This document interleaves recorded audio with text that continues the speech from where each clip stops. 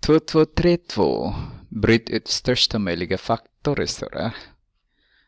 Och då ska man tänka så här att vi faktoriserar helt enkelt 20 och 12x. Så 20 har vi 5 och 4. Och 20 har vi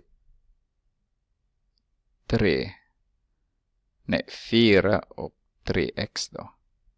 Ser vi. Så att vi kan se att vi har en 4 där.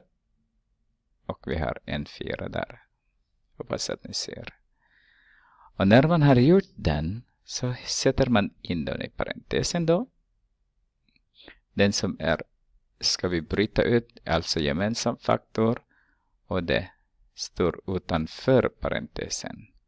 Den som är inte med utanför parentesen. Så stannar de kvar inuti parentesen. Alltså 5 och 3x. Alltså 5 plus 3x. Se till att när ni multiplicerar in dem så får ni exakt samma där. 4 gånger 5 är 20, 4 gånger 3x är 12x.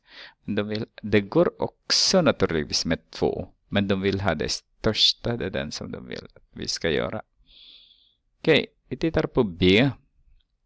Om jag multiplicerar B med, om jag faktoriserar 21, då blir det 3 gånger 7 gånger x då. Det är 21x. Och sen vi har 15 kan vara negativ 5. Vi har negativ 15 där.